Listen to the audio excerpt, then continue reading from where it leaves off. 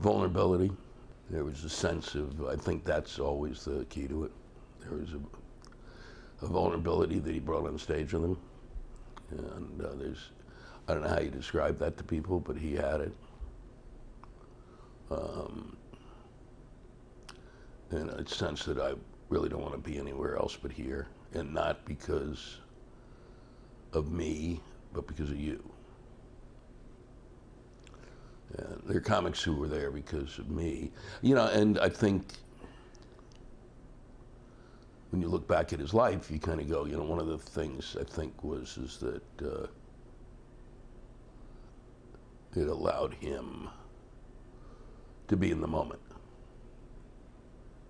I mean, the people talk about comedy in all sorts of ways, but one of the things about being up there is it's one of the few places you can actually be in the moment. You don't have time to go anywhere else.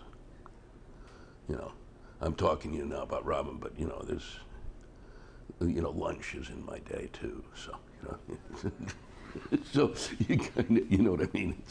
When you're on stage, really, only occasionally, every so often I'm on stage going, oh, I am really hungry. And I'm not really hungry now, but you don't really, your mind doesn't go very, and he really was, I mean, he is completely grounded when on stage.